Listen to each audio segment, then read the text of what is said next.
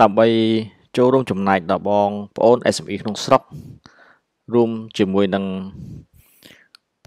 ផលិតផលក្រុមហ៊ុនរបស់ខ្ញុំផងដែរហើយទន្ទឹមនឹងការដែលខ្ញុំកំពុងតែអភិវឌ្ឍគេហទំព័រ e-commerce គេហៅថាផ្សារអេឡិចត្រូនិកនេះខ្ញុំនឹងផលិតជាវីដេអូផងហើយនឹងសម្រាប់បង្ហាញបងប្អូនពីរបៀបក្នុងការបង្កើតផ្សារ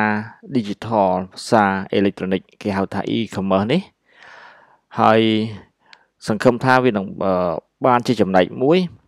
ជួយដល់បងប្អូន SME ក្នុងស្រុកបង្កើតឲ្យមានជាគេហទំព័រលក់ផលិតផលរបស់ខ្លួននៅក្នុងប្រទេសហើយសម្រាប់ការលក់ទៅដល់ទីផ្សារក្រៅប្រទេសផងដែរអញ្ចឹងខ្ញុំនឹងលើកយកនៅplatform e-commerce មួយដែលមានឈ្មោះថា ECOMMERCE ដែល ECOMMERCE នេះវាមានគ្រប់លក្ខណៈហើយត្រូវបាន support ជាមួយនឹង payment gateway ប្រព័ន្ធការទូទាត់ជាមួយនឹងធនាគារក្នុងស្រុកយើងបានយ៉ាងល្អប្រសើរ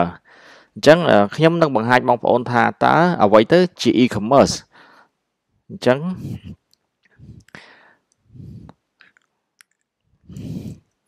ខ្ញុំនឹងធ្វើការបង្ហាញ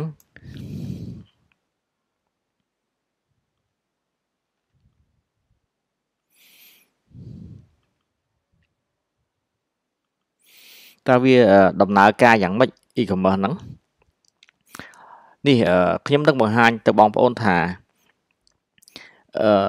ដំណើរការរបស់ e-commerce នេះគឺនៅពេលដែលអតិថិជនគាត់មាន device ដែលអាចប្រើប្រាស់អ៊ីនធឺណិតដូចជា smartphone, tablet device និង device ផ្សេងៗដែលអាច access អ៊ីនធឺណិតបានគឺគាត់អាចធ្វើការបញ្ជាទិញផលិតផលរបស់បងប្អូនតាមរយៈ e-commerce website 24 ម៉ោងហើយដើម្បីឲ្យគ្រប់លក្ខណៈរបស់ e-commerce អញ្ចឹងនេះវាជាដំណាក់កាលនៃការដំណើរការរបស់ e-commerce របស់ផ្សារអេឡិចត្រូនិកតាមបែប digital នេះអញ្ចឹងបានន័យថានៅពេលអតិថិជនធ្វើការបញ្ជាទិញតាមរយៈការទូទាត់តាមរយៈកាតគេហៅ international card ដែលមានដូចជា Visa card, Master card និងប្រភេទកាតផ្សេងៗទៀតហើយផងដែរដំណោះស្រាយនៃការទូទាត់នេះគឺបានន័យថាជាការទូទាត់សាច់ប្រាក់នៅក្នុងតំបន់នៅក្នុងប្រទេសយើងហើយនឹងតាមកាតinternational card កាតក្រៅប្រទេសដែលខ្ញុំបានរៀបរាប់ហើយនេះនៅពេលដែលគាត់ធ្វើការបញ្ជាទិញតាមរយៈកាតទូទាត់នេះអញ្ចឹងវាតម្រូវឲ្យយើងមានគេហៅថាការទិញហ្នឹងត្រូវធានាថាធ្វើម៉េចឲ្យវាមានសុវត្ថិភាពទាំងគេហទំព័ររបស់យើងហើយនឹងការរៀបចំដឹកជញ្ជូនហ្នឹងធ្វើម៉េចឲ្យវាបានល្អសុវត្ថិភាពទៅដល់អតិថិជនអញ្ចឹង website e-commerce ដែលជាលក្ខណៈស្តង់ដារផ្ដល់សុវត្ថិភាពបានន័យថាគេត្រូវបានបំពាក់នៅប្រព័ន្ធសុវត្ថិភាព SSL ដែលជាទូទៅបងប្អូននឹងមើលឃើញនៅក្នុង domain របស់គេតាមរយៈ address ហ្នឹងគឺ https បានបញ្ជាក់ថា security ក្នុងការរក្សា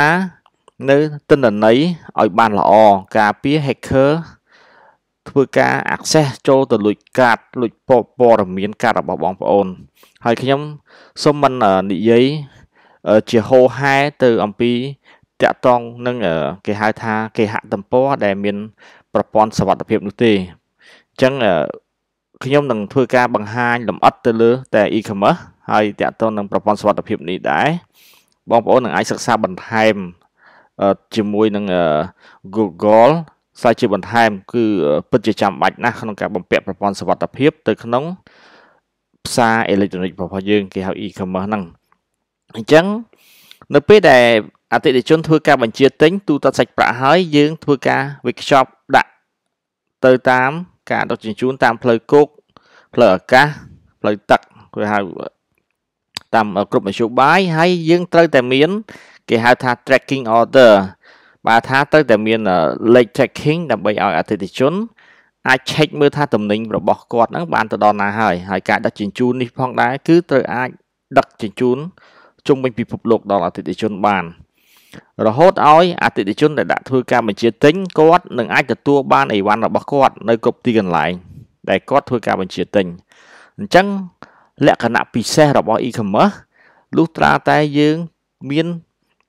platform ផ្សារអេឡិចត្រូនិកគ្រប់លក្ខណៈបែបនេះទើបគេហៅថា e-commerce ហើយខ្ញុំនឹងធ្វើការបង្ហាញបងប្អូនពីរបៀបការប្រើប្រាស់ e-commerce តាមរយៈ WooCommerce ដែលខ្ញុំបានមើលឃើញថា WooCommerce ត្រូវបានប្រភេទជាក្រុមហ៊ុនលក់ផលិតផលនៅក្នុងទីផ្សារអេឡិចត្រូនិកនៅក្នុងខ្នាតតូចមធ្យមនេះគេប្រើច្រើននៅក្រៅប្រទេសហើយផងដែរគឺនៅក្នុងប្រទេសខ្មែរយើងបានផ្ដល់ភាពងាយស្រួលតាមរយៈធនាគារនិងក្រុមហ៊ុនដែលជា third party ក្រុមហ៊ុនបច្ចេកវិទ្យាក្នុងស្រុកគេបាន implement ធ្វើ payment gateway plugin API ដើម្បីអាច connect ចូលជាមួយ WooCommerce បានផងដែរអញ្ចឹងធ្វើឲ្យបងប្អូនដែលនៅក្នុងប្រទេសខ្មែរយើងនៅកម្ពុជាយើងដែលមានបំណងចង់បង្កើតធ្វើផ្សារ e-commerce នេះដោយខ្លួនឯងសម្រាប់ក្រុមហ៊ុនមួយរៀងខ្លួនបានគឺមានគ្រប់លក្ខណៈផ្ទាល់តែម្ដងអញ្ចឹងនេះខ្ញុំនឹងធ្វើការបង្ហាញពី e-commerce បន្តិចWooCommerce បានន័យថានេះជា WooCommerce ហើយ WooCommerce នេះជាប្រភេទ open source plugin ដែលគេបំពាក់ប្រើជាមួយ WordPress ដែល WordPress នេះក៏ជាប្រភេទគេហៅថា CMS គេហៅ Content Management System ជាគ្រោងនៃគេហទំព័រមួយដែលបងប្អូនមិនចាំបាច់ចេះកូដទេគឺបងប្អូននឹងអាចបង្កើត website អ្វីៗផ្សេងបានជាច្រើនតាមរយៈ WordPress នេះហើយគេនិយមប្រើច្រើនមែនទែននៅក្នុងពិភពលោកហើយ WooCommerce នេះវាគ្រាន់តែជា plugin ជា plugin មួយជាបំណែកមួយដែលគេ install ចូលនៅក្នុង WordPress ដើម្បីបង្កើតខ្លាយជាផ្សារអេឡិចត្រូនិកនៅក្នុង WordPress នេះបងប្អូនអំពីការចេះចុះឈ្មោះ domain ដោយខ្លួនឯងពីការចេះ hosting WordPress ហើយនឹងការចេះបង្កើតនៅ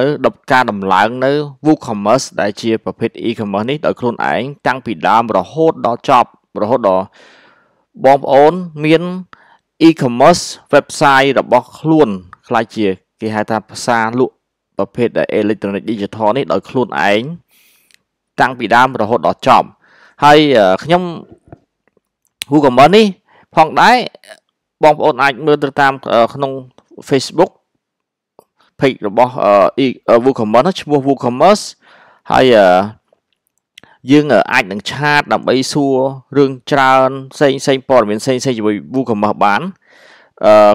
ខ្ញុំបាន implement អំពី WooCommerce នេះចប់អស់ហើយខ្ញុំបានទទួលការ support ការធ្វើផ្សេងបានច្រើនជាមួយក្រុមហ៊ុនដែលសហការជាដៃគូទាំងអស់ដែលខ្ញុំបានបង្កើតធ្វើ e-commerce នេះដោយខ្លួនឯងហើយខ្ញុំនឹងធ្វើការបង្ហាញមួយទៀតគឺតាក់ទងwebsite for e-commerce នៅទីនេះអញ្ចឹងWooCommerce នេះវាជាគ្រោងមួយរបស់ផ្សារអេឡិចត្រូនិកគឺ free អត់គិតលុយទេបងប្អូនអាចដំឡើងបានហើយ WooCommerce ក៏មាន plugin បំពាក់ជាច្រើននៅក្នុង WooCommerce នេះគឺតា plugin ដូចជាការគ្រប់គ្រងអតិថិជនការគ្រប់គ្រងភ្នាក់ងារលក់ហើយនឹង plugin តាក់ទងនឹងការដឹកជញ្ជូន plugin នឹងការទូទាត់សាច់ប្រាក់ផ្សេងយ៉ាងច្រើនអញ្ចឹងខ្ញុំនឹងធ្វើការបង្ហាញនៅ website មួយដែលជា website ដែលខ្ញុំបាន implement ហើយ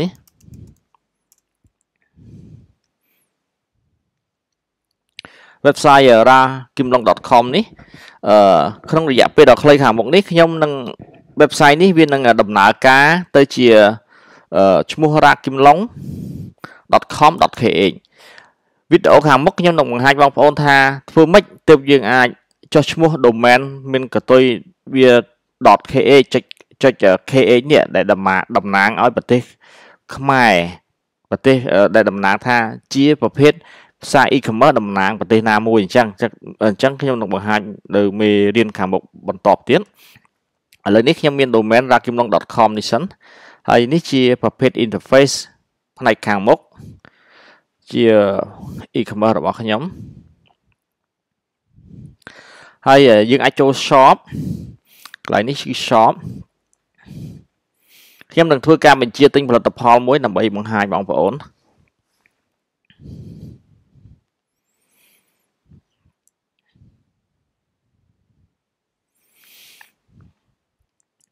គឺ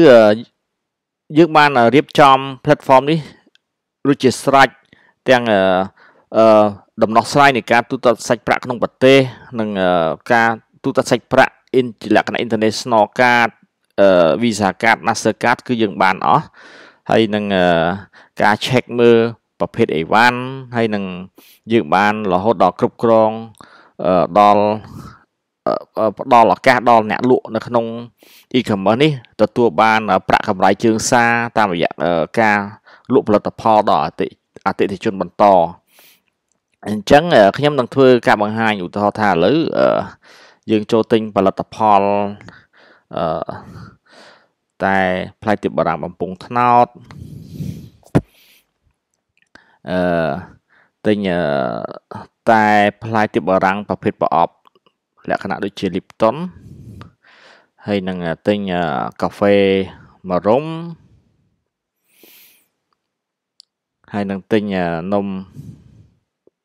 រុំ cookie ហើយនឹងទិញប្រភេទមួយរុំគ្រាប់ប្រភេទជា super food ជាអាហារជួយដល់សុខភាពជាប្រភេទមួយរុំគ្រាប់នេះអញ្ចឹងនៅពេលដែលយើងធ្វើការទិញហើយយើងអាចចុចចូល view card នេះទៅឬក៏យើងអាចមកខាងលើនេះក៏បានយើងយកពាក្យតា card ចូលទៅ card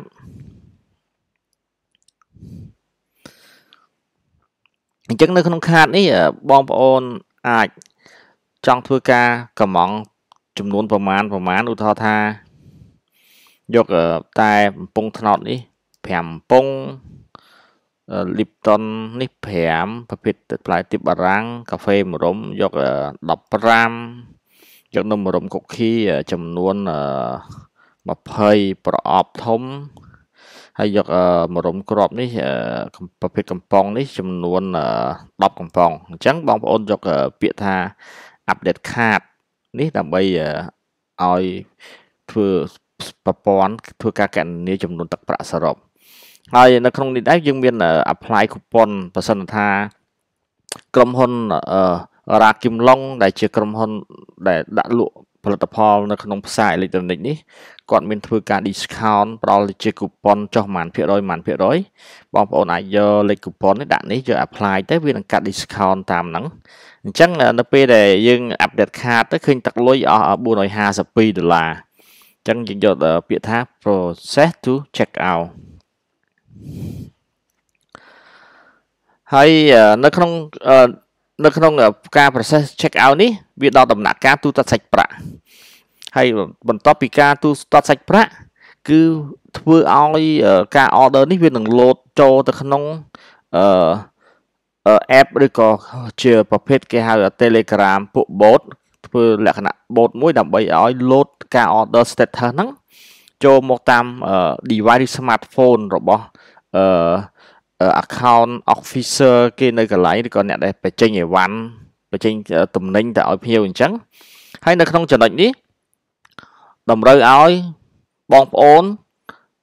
មុននឹងទិញត្រូវតែ log in account ដោយសារអីដោយសារនៅក្នុងplatform e-commerce មួយនេះវាមានលក្ខណៈពិសេសលើសពីផ្សារអេឡិចត្រូនិកធម្មតាទៅទៀតបានន័យថាបើសិនបើអតិថិជនទិញហើយឆ្លងត្រូវតែមាន log in នេះ log in តាមរយៈអីតាមរយៈក្រុមហ៊ុនផ្ដល់ការ log in ជូនឬក៏ភ្នាក់ងារលក់របស់ក្រុមហ៊ុនតាមអនឡាញគាត់ផ្ដល់ការ log in ជូនអញ្ចឹងនៅពេលដែលអតិថិជនគាត់ចូលទិញនេះហើយប្រាក់កម្រៃជើងសារនឹងបានទៅដល់ភ្នាក់ងារអនឡាញរបស់យើងឬក៏ direct តាមរយៈក្រុមហ៊ុនឥឡូវឧទាហរណ៍ខ្ញុំដាក់ login មួយឈ្មោះចិនដា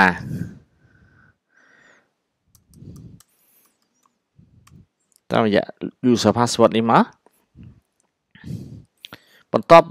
ការ login នេះបានទើបយើងអាចចូល check out ដើម្បីទូទាត់ប្រភេទសាច់ប្រាក់បានអញ្ចឹងពេលដែលយើង login រួចវានឹងចេញព័ត៌មានអញ្ចឹងឈ្មោះចិនដាអញ្ចឹងមកអាស័យដ្ឋានគាត់នៅភ្នំពេញអីចឹងហើយcity ភ្នំពេញលេខទូរស័ព្ទរបស់គាត់នេះជាគំរូឧទាហរណ៍ឬក៏កន្លែង order note អាចថាយើងអាចប្រើបានពីរភាសាអតិថិជនត្រូវការទំនិញប្រញាប់អញ្ចឹងមកអានេះក្នុងករណីដែលថាគាត់ចូលទិញផ្ទាល់ឬក៏ភ្នាក់ងារគាត់ចូលកម្មង់ឲ្យអតិថិជនបន្តជាការបញ្ជាក់មួយដើម្បីឲ្យដល់ក្រុមហ៊ុនគាត់មើលឃើញថាអីវ៉ាន់នេះប្រញាប់អញ្ចឹងយើងត្រូវមានមធ្យោបាយផ្ញើទំនិញប្រញាប់ទៅអតិថិជនអញ្ចឹងនៅក្នុងកន្លែងនេះមធ្យោបាយក្នុងការទូទាត់សាច់ប្រាក់ case on delivery បានថាសាច់ប្រាក់ហ្នឹងយើងនឹងទូទាត់ជាមួយអតិថិជននៅពេលដឹកទំនិញទៅដល់ដៃគាត់ហើយគោលការណ៍របស់ក្រុមហ៊ុន Rakimlong បានន័យថាដឹកឲ្យការអាចទទួលយកសាច់ប្រាក់ហ្នឹងបានតែនៅភ្នំពេញទេហើយនៅប្រទេសកម្ពុជាតែប៉ុណ្ណោះដោយសារអីទៅថ្ងៃខាងមុខក្រុមហ៊ុននឹងអភិវឌ្ឍរហូតដល់ឲ្យក្រៅប្រទេសនឹងធ្វើការបញ្ជាទិញនៅក្នុងគេហទំព័រផ្សារអេឡិចត្រូនិកនេះដែលហៅថា e-commerce ហ្នឹងហើយមួយទៀតទូទាត់តាមមធ្យោបាយ ABA Payway ហើយ local transfer នេះតាមរយៈ connector មួយដែលខាងក្រុមហ៊ុនបានធ្វើការសហការជាមួយនឹងក្រុមហ៊ុន IT ដែលជា third party ជាអ្នក develop payment gateway គឺមានមធ្យោបាយទូទាត់សាច់ប្រាក់នៅក្នុងប្រទេសហើយនឹង international card នៅខាងក្រៅប្រទេសយ៉ាងច្រើនដែលក្រុមហ៊ុន third party នោះក៏ដើរតួនាទីទៅសេកូដភ្ជាប់រវាងធនាគារក្នុងស្រុកហើយនឹង international card របស់ធនាគារដែល support e-commerce solution ហ្នឹងគាត់ផ្ដល់ gateway ហ្នឹងដើម្បីជាមធ្យោបាយទូទាត់សាច់ប្រាក់របស់អតិថិជនបានយ៉ាងច្រើនមធ្យោបាយអញ្ចឹងឧទាហរណ៍ខ្ញុំថាយក local transfer នេះខ្ញុំចុច process order ដោយសារនៅក្នុងដំណាក់កាលនេះក្រុមហ៊ុនកំពុងតែធ្វើការ implement ធ្វើការ develop code មួយចំនួនជាមួយ bill 24គឺមិនទាន់បាន ready ទាំងស្រុងគឺ interface ស្ថិតនៅក្នុង testing mode អញ្ចឹងវាអត់ទាន់មានភ្នាក់ងារវេលុយឬក៏ធនាគារគ្រឹះស្ថានហិរញ្ញវត្ថុច្រើនទម្រង់នោះទេនៅពេលថ្ងៃខាងមុខការអភិវឌ្ឍនេះបានសម្រេចគឺបងប្អូននឹងឃើញ interface យ៉ាងច្រើននៅទីនេះអញ្ចឹងនៅទីនេះជានេះ bill 24ជាដំណោះស្រាយការទូទាត់សាច់ប្រាក់នៅក្នុងប្រទេសយើងអញ្ចឹងវាមានពីរភាសាឧទាហរណ៍ថាបងប្អូនចង់ទូទាត់តាម international card នេះ Visa card Master card Union Pay JCB អញ្ចឹងមកហើយគេកាត់ fee តាមហ្នឹងទៅឬក៏តាមរយៈ Pay Acilida Wing E-money Azive Loi Canada ABA អញ្ចឹងទៅគឺមានមធ្យោបាយទូទាត់ច្រើនសម្រាប់ក្នុងប្រទេសហើយនឹងការទូទាត់ international card ដែលបានបង្ហាញនេះអញ្ចឹងឧទាហរណ៍ថាខ្ញុំយក Acida ហើយខ្ញុំយកទូទាត់ឥឡូវនេះ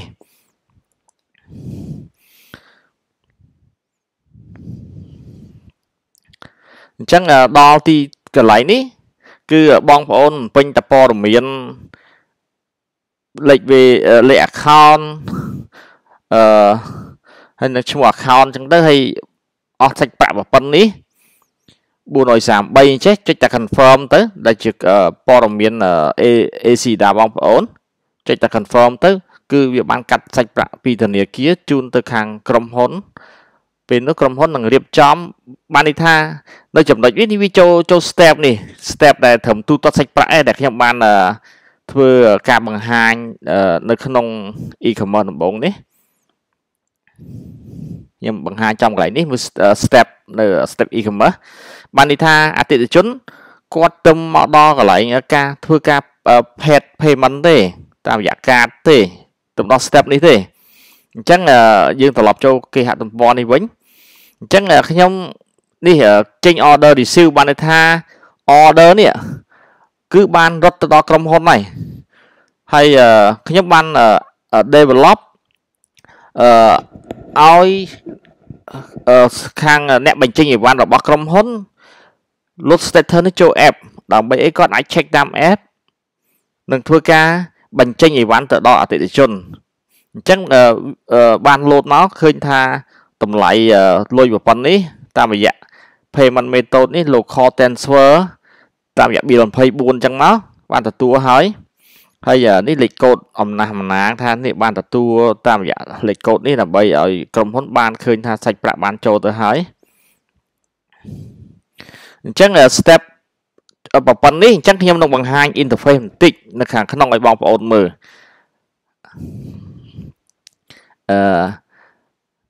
ខ្ញុំនឹងចូល my account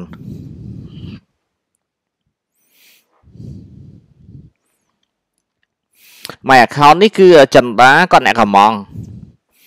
គាត់គ្រាន់តែអាចមើលឃើញការកំងរបស់គាត់ហ្នឹងឯងអញ្ចឹងគាត់អត់ដឹងថាអ្នកដែលលក់ឲ្យគាត់ហ្នឹងគាត់នឹងទទួលបានប្រាក់ខំសងប្រហែលអីប្រហែលនេះអានេះវាជារបៀបលក់របស់ម្ចាស់ក្រុមហ៊ុន e-commerce ដែលជាការយើងធ្វើដំណោះស្រាយរបៀបនេះដើម្បីជំរុញឲ្យមានអ្នកលក់ជួយលក់យើងឲ្យបានច្រើនអញ្ចឹងចិនដាគាត់គ្រាន់តែបានឃើញថាលេខ order 497គាត់នេះនៅសាច់ប្រាក់ប៉ុណ្ណេះគាត់អាចទៅគ្រាន់តែ view មើលការបញ្ជាទិញរបស់គាត់តែប៉ុណ្្នឹងឯងនេះអញ្ចឹងយើងត្រូវរកឃើញថាតើថ្នាក់ដឹកនាំផុសអ្នកដែលជាភ្នាក់ងារលក់ក្រុមហ៊ុនដែលលក់ទៅចិនដាហ្នឹងជានរណាអញ្ចឹងខ្ញុំ log out ដើម្បីថាមើលថាតើអ្នកដែលលក់ឲ្យគាត់ហ្នឹងទទួលបានប្រាក់ commission យ៉ាងម៉េចហើយចំពោះមេរៀននេះខ្ញុំគ្រាន់វាជាការបង្ហាញហើយខ្ញុំមិនបានដាក់បញ្ចូលនៅក្នុងការផលិតវីដេអូនេះទេដោយសារវាវែងហើយត្រូវការធ្វើច្រើនមែនតើសង្ឃឹមថាបើសិនតែបងប្អូនអាចឆ្លងទទួលបានវីដេអូទី1បងប្អូននឹងអាចក្លាយជា website e-commerce គ្រប់លក្ខណៈហើយឲ្យវាលើសលក្ខណៈនេះទៀតបើសិនតែមានការគ្រប់គ្រងមានតម្រូវការច្រើនពីបងប្អូនខ្ញុំនឹងផលិតវីដេអូនៅវគ្គទី2ឲ្យស៊ីជម្រៅទៅលើ e-commerce នឹងបន្ថែមទៀតនៅទៅលើការផ្ដល់ប្រាក់ផលប្រយោជន៍ទៅលើភ្នាក់ងារលក់ឲ្យក្រុមហ៊ុនអញ្ចឹងខ្ញុំបាន log in ចូល agent demo នេះគឺជាអាចថាជាភ្នាក់ងារមួយតំណាងលក់ឲ្យឈ្មោះអតិថិជនឈ្មោះចិនដាហ្នឹងអញ្ចឹង account agent statistic នេះហើយការគ្រប់គ្រងភ្នាក់ងារលក់នេះជា plug in របស់ WooCommerce គាត់លក់មួយ plug in តម្លៃប្រមាណអញ្ចឹងទៅរឿងខ្លះយើងត្រូវទិញបងប្អូនដោយសារe-commerce platform នេះយើងអត់ត្រូវការសរសេរកូដអញ្ចឹងយើងត្រូវការចំណាយថវិកាមួយចំនួន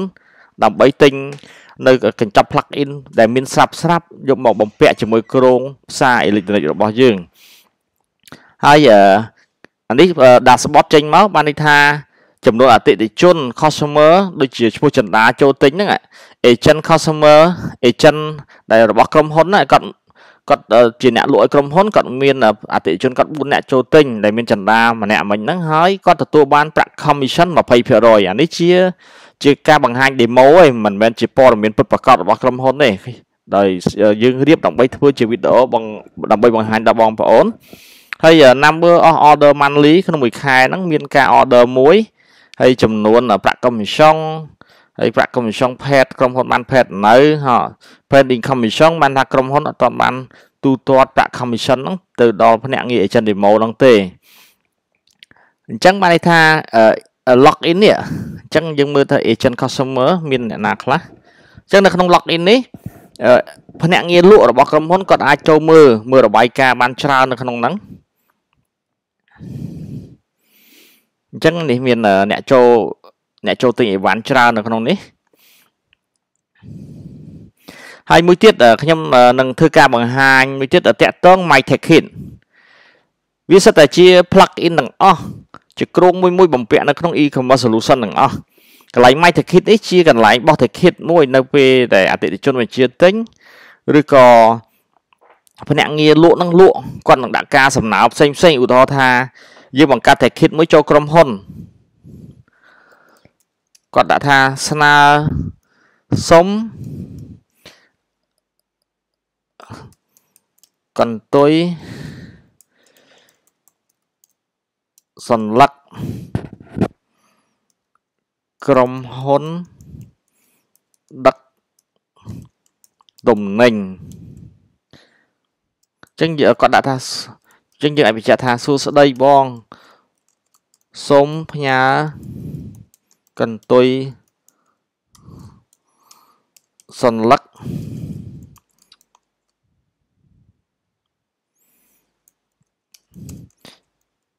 JNT một này lệnh orderประมาณอุทธรณ์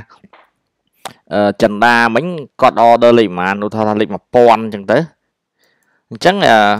គាត់គ្រាន់តែថាដាក់ការស្នើសុំកាត់សែនទៅអញ្ចឹងក្រុមហ៊ុនគាត់ទទួលបានហើយទទួលបាន message ហ្នឹង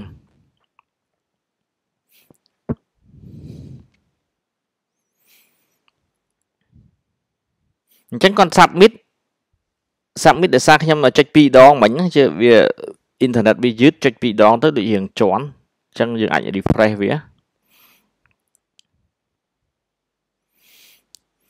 បានថា solution ច្រើននៅក្នុង WooCommerce នេះយើងធ្វើបានច្រើនមែនតើគាត់ថានៅក្នុងខ្នាតតូចមួយឈុំនៃក្រុមហ៊ុនក្នុងស្រុកគឺមិនចាំបាច់ដកធ្វើការអភិវឌ្ឍច្រើនពេកទេវាគ្រប់លក្ខណៈសម្រាប់បងប្អូនប្រើប្រាស់បានហើយអញ្ចឹងការ submit ticket នេះគាត់សុំកតុយស្លឹកដូចថាប្រជាអតិថិជនដាក់ការ order ហើយនេះ step នេះនៅកន្លែងនេះបានថាគេធ្វើ tracking order កន្លែងនេះអញ្ចឹងបានន័យថាគាត់ដាក់ការ order ក្រុមហ៊ុនបាន packaging រៀបចំអីវ៉ាន់បញ្ចេញហើយនៅពេលដែលរៀបចំអីវ៉ាន់បញ្ចេញឥឡូវដូចថាដឹកជញ្ជូនក្នុងស្រុកយើងសហការជាមួយ JNT អញ្ចឹងសហការមួយ JNT ក្រុមហ៊ុនបានបញ្ចេញអីវ៉ាន់នៅក្នុង step មួយថាក្រុមហ៊ុនបានបញ្ចេញអីវ៉ាន់អញ្ចឹងបញ្ចេញអីវ៉ាន់ភ្នាក់ងារលក់យើងគាត់បាន submit ticket បញ្ជាក់ទៅក្រុមហ៊ុនសុំកតុយស្លឹកដើម្បីឲ្យអតិថិជនគាត់ឬក៏អតិថិជនទៅ submit ដោយខ្លួនឯង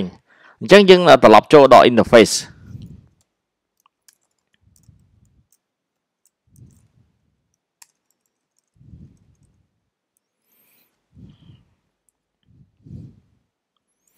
ខ្ញុំនឹងត្រឡប់ចូលទៅផ្នែកខាងក្រោយខាងក្នុងរបស់ system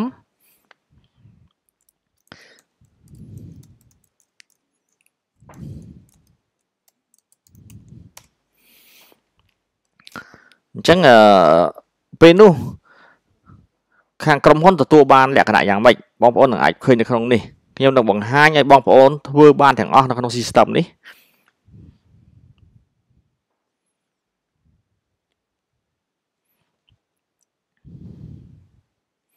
ចឹងខ្ញុំ log in ចូលទៅក្នុង WordPress ដែលជាប្រភេទ CMS platform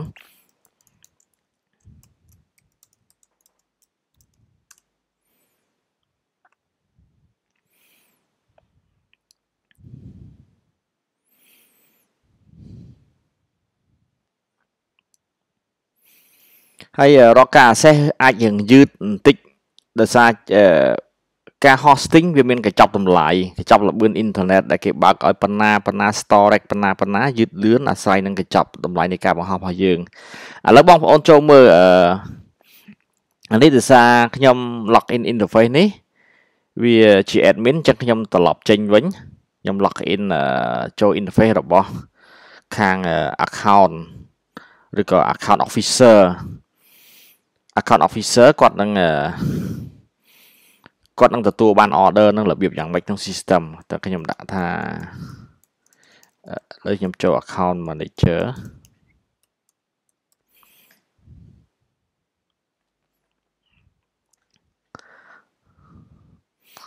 អញ្ចឹងនៅក្នុង interface account manager នេះគឺគាត់នឹងទទួលបានការ order ហើយនឹងការបញ្ចេញអីវ៉ាន់ហើយនឹងគាត់នឹងទទួលបាន ticket ពីបងប្អូនយ៉ាងម៉េច ចឹងនៅក្នុងការធ្វើការ demo នេះត្រង់វែងបន្តិចហើយវាពិតជាសំខាន់ណាសម្រាប់បងប្អូនមុននឹងឈានទៅដល់ការបង្កើតគេហទំព័រផ្សាយអេឡិចត្រូនិកនេះអញ្ចឹងបងប្អូនមើលនេះថានេះលេខ order អញ្ចឹងaccount manager យើងគាត់នឹងទទួលបាន order ហើយយើងអាច limit ការ login ច្រើនអញ្ចឹងគាត់ទទួលបានឃើញឈ្មោះថាចិន្តាអុកនេះលេខ order គាត់497ដែលខ្ញុំឧបមាមិញហ្នឹងដាក់លេខ1000មិញហ្នឹងគឺឥឡូវយើងបង្ហាញវាស្ថិតនៅក្នុង processing បានន័យថាអតិថិជនបញ្ជាទិញទូទាត់លុយហើយប៉ុន្តែ account យើងគាត់ត្រូវឆ្លងកាត់ការចេញ invoice នេះយើងគាត់ចេញអីគាត់ print invoice គាត់ត្រូវ print invoice អតិថិជនអានេះក៏ process ក្នុងការចេញអីវ៉ាន់ហើយនឹង packaging ជូនអតិថិជនអញ្ចឹងនេះវាចេញមកហើយអ៊ីនធឺណិតធំយឺតអញ្ចឹងការ order របស់គាត់លក្ខណៈនេះចេញមកហើយគឺចេញ invoice មួយទៅអតិថិជនហើយគាត់នឹង print មួយទៀតគេហៅថា shipping label យើងត្រូវទៅ print label សម្រាប់បិទលើកញ្ចប់អីវ៉ាន់ឬក៏ទៅលើកេសអីវ៉ាន់នេះប្រភេទ shipping label យើងត្រូវតែ print បិទអញ្ចឹងចេញតាមរយៈឈ្មោះក្រុមហ៊ុនរ៉ាគីមឡុងមកហើយក្រុមហ៊ុនរ៉ាគីមឡុងហ្នឹងបញ្ជូនទៅអ្នកឈ្មោះអាស័យដ្ឋានអ្នកទទួលអញ្ចឹងមកហើយលេខទូរស័ព្ទគាត់អញ្ចឹងនៅពេលគាត់ process អាហ្នឹងចប់ process ចប់គាត់ត្រឡប់មក set កន្លែងនេះចុច take ឲ្យ complete ថាគាត់ធ្វើការងារចប់ហើយ complete អញ្ចឹងនៅពេល complete គាត់តាក់ទងក្រុមហ៊ុនដឹកជញ្ជូនឧទាហរណ៍លើ JNT គឺគាត់បញ្ជូនអីវ៉ាន់ទៅខាង JNT មកទទួលអីវ៉ាន់អញ្ចឹងក្រុមហ៊ុនទទួលបាន ticket គេកតុយស្លឹកដែលយើងហៅស្រួលស្ដាប់ហ្នឹងថាកតុយស្លឹកជាមួយអតិថិជនយើងហ្នឹងដល់ពេលយើងទទួលបានកតុយស្លឹកអញ្ចឹងយើងចូលនៅ ticket យើងចូលទៅ ticket ឃើញមានអ្នកស្នើសុំខាងណាស្នើសុំគឺ agent របស់ចិន្តានេះគាត់ដាក់មកនេះអញ្ចឹងខ្ញុំ open ការស្នើសុំ ticket គាត់ស្នើសុំគាត់ថាចឹងអ៊ីនធឺណិតរៀងយឺតបន្តិច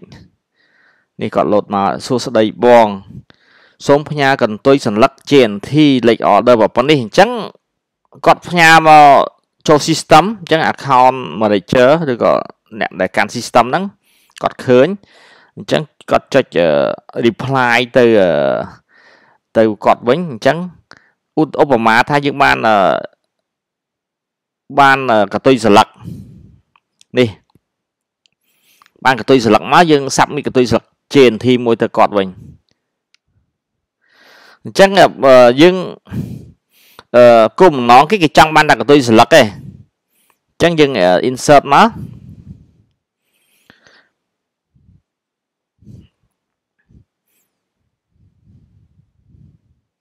បន្ទាប់មកដោយសារអ៊ីនធឺណិតធំយឺតអញ្ចឹង interface មួយចំនួនវាបានបង្ហាញជាកូដទៅវិញវាអត់ត refresh ឥឡូវខ្ញុំដាក់ send ឲ្យគាត់ហ្មងទៅអ៊ីនធឺណិតយឺតវាបង្ហាញកូដវាអត់ត refresh ចេញ image ចេញយើងបើកមើលវិញ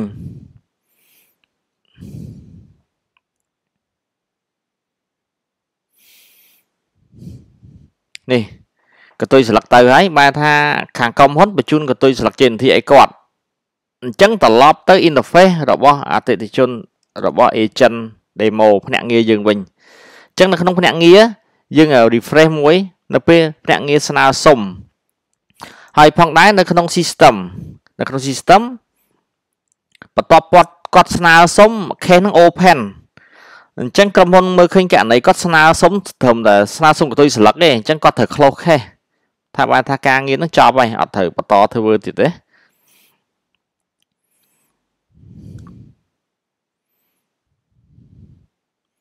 ចឹងយើង refresh មកយើង close cache ហើយដែល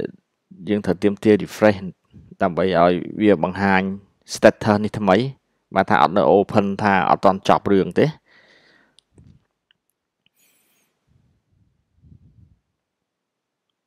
ចឹងយើងចូលឡើងវិញវាដូចជាអត់ទាន់វាអត់ទាន់ load ខ្លួនវាជាទូទៅបើអ៊ីនធឺណិតវាអាចអ៊ីនធឺណិតខាងខ្ញុំនេះចេញហើយវា close ហើយចឹងបានថាករណីនេះយើងបិទហើយ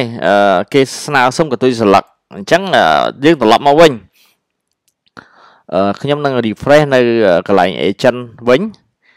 ភ្នាក់ងារយើងដែលគាត់ស្នើសុំយកកតុយស្លឹករបស់ JNT ក្រុមហ៊ុនដឹកជញ្ជូនដើម្បីឆែកមើលលេខ tracking ហ្នឹងថាអីវ៉ាន់ទៅដល់ណាអញ្ចឹងនេះករណីហ្នឹង close អញ្ចឹងភ្នាក់ងារលក់ឬក៏ចិនដាគាត់អាចចូលទៅដែលជា customer អតិថិជនហ្នឹងអាចទៅស្នើសុំតែ kit បានដូចគ្នាអញ្ចឹងយើងចូលបើកមក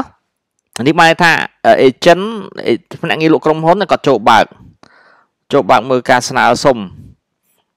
នេះគាត់បានថាសួស្ដីបងសុំស្នើសុំលេខកតុយ JNT លេខកូដប្រព័ន្ធនេះ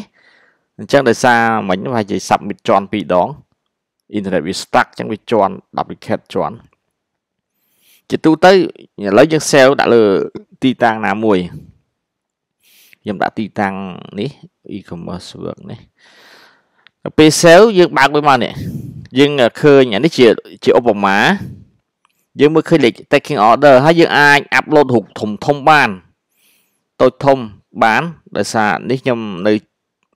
មើលឃើញដែរនេះជា03ដង9876 1435អានេះជាកតុយស្លឹកឧបមាអញ្ចឹង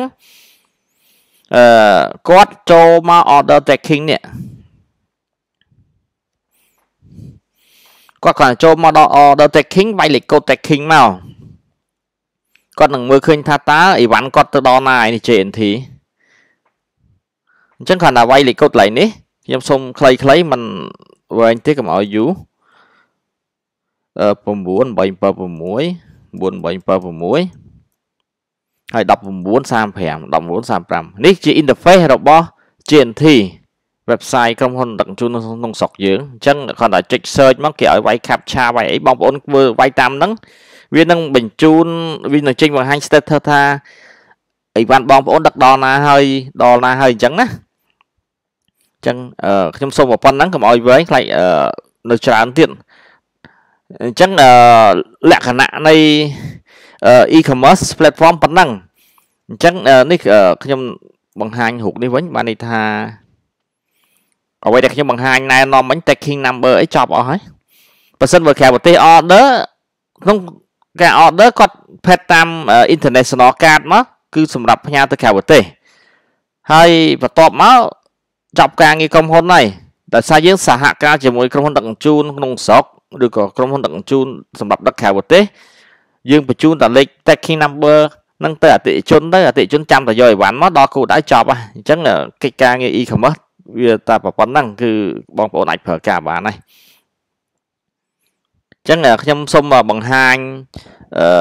ប៉ុណ្ណេះអំពីអត្ថប្រយោជន៍របស់ e-commerce ដែលបងប្អូនត្រូវតែមានឲ្យគ្រប់លក្ខណៈឲ្យមានគេហទំព័រផ្សារអេឡិចត្រូនិកមួយ